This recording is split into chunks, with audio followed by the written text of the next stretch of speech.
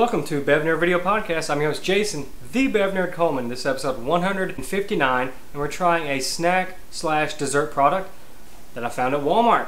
This is Taco Bell Chocolate Taco Dessert Kit. This is actually my second attempt to do this review. I was wanting to get this out a couple 3 weeks ago, and picked this up at Walmart, got home, and not only were my dreams crushed, all the taco shells were crushed. And you saw the picture on Instagram, Twitter, and Facebook that I posted. So what I did, took it back with the receipt and got a new box. We're going to be going to the BevNerd test kitchen because I'm going to try to put hand-dipped ice cream into probably the most fragile food envelope there is, a crunchy taco shell. Nothing could absolutely go wrong, right? And in this box itself, it comes with 6 chocolate taco shells, sprinkles, and chocolate syrup. You provide the ice cream and the whipped cream. But somebody asked me, it's like, well, the taco shells are broken, why don't you just make nachos? Well, they already have a nachos product, plus I wanted to see how terribly bad I could be at making ice cream tacos. Let's see how this goes in the kitchen. Okay, here we are with the taco shell dessert, the chocolate taco dessert kit. Bag of sprinkles. And here are the taco shells, because I wanted to attempt to do this one time before I did this review. Here's the chocolate taco shell. Not really smelling like chocolate, but let's go ahead and make this while the ice cream is still very frozen. Got some Bluebell vanilla ice cream. It said to use a teaspoon, so I'm just going to use one of my daughter's baby spoons because that'll probably be a little bit easier. Uh-oh. So what I'm doing is just, filling the taco. That's what she said. Oh boy, that one's rough. The ice cream has been in my, it's pretty cold, but it's soft, so it's going on there pretty easily. Okay, that looks pretty decent. All right, next comes the chocolate sauce in the middle.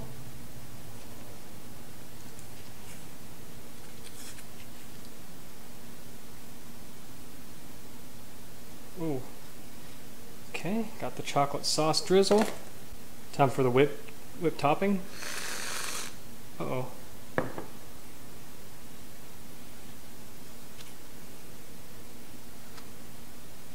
Alright, got the whipped topping.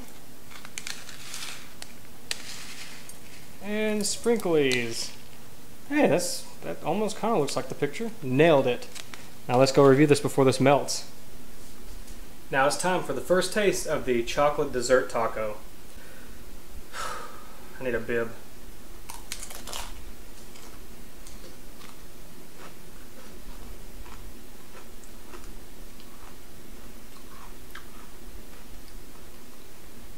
Ugh.